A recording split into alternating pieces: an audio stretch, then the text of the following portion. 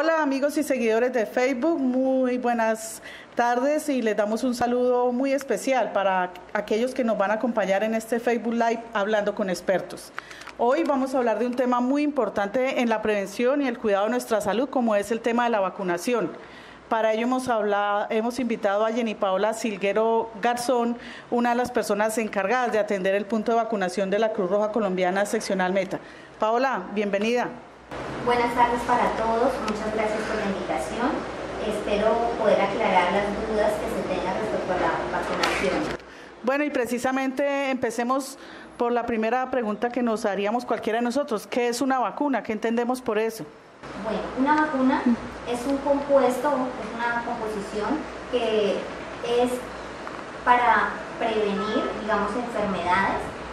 Es decir, que esta preparación ingresa al organismo y genera una respuesta inmunológica, ¿sí? Cuando ingresa al organismo algún virus, bacteria, nuestro cuerpo, nuestro organismo pueda defenderse y atacar esos virus o esas bacterias y así no se generen las enfermedades. Bueno, normalmente ¿por cuánto tiempo se extiende la protección de una vacuna o eso varía dependiendo del tipo de vacuna? Sí, claro que sí. Entre las vacunas pues varía el tiempo de inmunidad, puesto que hay unas vacunas que generan su inmunidad a largo plazo, incluso de por vida, como son la fiebre amarilla, con una sola dosis. Hay vacunas que necesitan o requieren de varias dosis para generar o crear una inmunidad a largo plazo, 10, 15, 20 años, y de esta manera pues es que varía las vacunas. Bueno, sabemos que hay un esquema de vacunación básico para los niños que es gratuito y que pertenece al programa ampliado de inmunización PAI. Eso hace parte de las políticas del gobierno y todo eso. Pero hay otras vacunas adicionales que se les pueden aplicar a los niños para mejorar la protección de ellos contra enfermedades.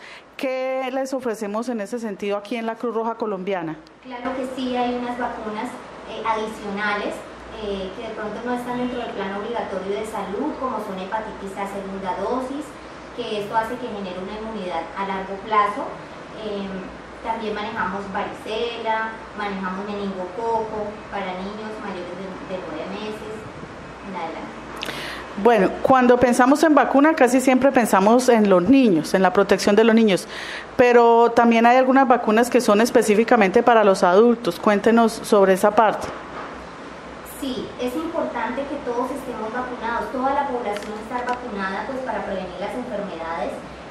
Hay vacunas para niños, que son en la primera pues infancia, hay vacunas para adultos y específicamente para adultos herpes zóster, neumococo, y se hace la aplicación de influenza continuo cada año pues para evitar virus gripales. Las vacunas, como son varias, estoy escuchando que nombra varias vacunas tanto para niños como para adultos, ¿estas se pueden aplicar simultáneamente o se deben aplicar por separado a las personas? Se pueden aplicar simultáneamente dos o más vacunas. Hay que tener en cuenta que hay virus, en las vacunitas hay virus vivos y hay virus muertos, ¿sí? Que se clasifican así. Las vacunas de virus vivos puntualmente tienen una exigencia y es que se deben aplicar al tiempo. Si se van a aplicar varias vacunas de virus vivos, se deben aplicar al tiempo. Si no se aplican al tiempo, hay que tener o esperar un lapso de tiempo de 30 días para poder aplicar la otra dosis. Bueno, ¿y hay alguna otra contraindicación o efecto secundario que tengan las vacunas o alguna otra recomendación?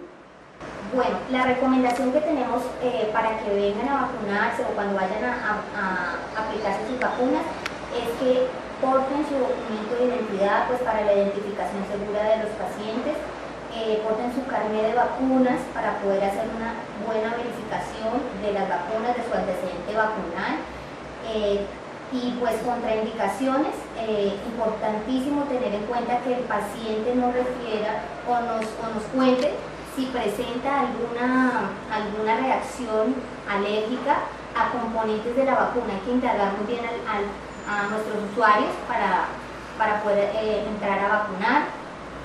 Tampoco debe tener ninguna enfermedad febril aguda.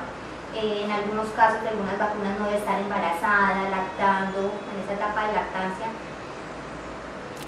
Bueno, por acá nos están preguntando nuestros seguidores si es verdad que cuando se hacen viajes internacionales las autoridades migratorias hacen algunas exigencias en cuanto al tema de vacunas. De pronto se exige un carnet que certifique que estamos vacunados contra ciertas enfermedades.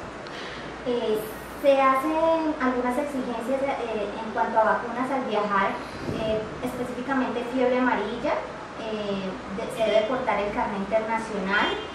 Aquí en Cruz Roja contamos con ese servicio en donde le generamos un carnet internacional a los usuarios que han sido vacunados y que presenten su carnet de vacunas con todos sus datos diligenciados dentro de él. Eso depende, esa exigencia depende también de la zona endémica a la que se va a viajar. ¿Qué otras recomendaciones le podemos hacer a las personas en cuanto al tema de la prevención, de las enfermedades, en cuanto a las vacunas que se deben aplicar normalmente? Por ejemplo, los seguidores nos están preguntando que si es verdad que a las personas mayores de 50 o 60 años se les recomienda la vacuna de la influenza. Sí, es importante que todos tengamos en cuenta que debemos vacunarnos porque estamos previniendo enfermedades que pueden dejar o pueden causarnos secuelas a nuestro organismo y daños irreversibles. A mayores de 50 años, claro que sí se le puede aplicar la influenza, es importante hacerlo porque, bueno, las defensas, cuando pues tenemos cierta edad, las defensas se van debilitando, entonces hay que reforzar y pues hay muchos virus en el ambiente que van cambiando y debido a eso pues la vacuna va cambiando anualmente. En cuanto al servicio de vacunación que ofrece la Cruz Roja Seccional Meta, ¿qué le podemos contar a nuestros usuarios? Les podemos contar que Cruz Roja Colombiana Seccional Meta cuenta con un excelente servicio de vacunación con altos estándares de calidad. Cumplimos con todos los requerimientos exigidos por el Ministerio de Salud y contamos con un servicio seguro para todos nuestros usuarios. Bueno, le agradecemos a Jenny Paola Silguero Garzón de nuestro punto de vacunación en la Cruz Roja Seccional Meta, en la sede del edificio principal que tenemos en el centro. Ahí con mucho gusto se pueden acercar quienes necesiten tomar este servicio de vacunación o que necesiten de pronto asesoría, información sobre esto. Con mucho gusto allí les podemos dar toda la información, ¿verdad? Claro que sí, estamos dispuestos para ustedes a brindarles una información y un excelente servicio. Bueno, muchas gracias y invitamos a nuestros seguidores a que continúen atentos para nuestro próximo Facebook Live con expertos.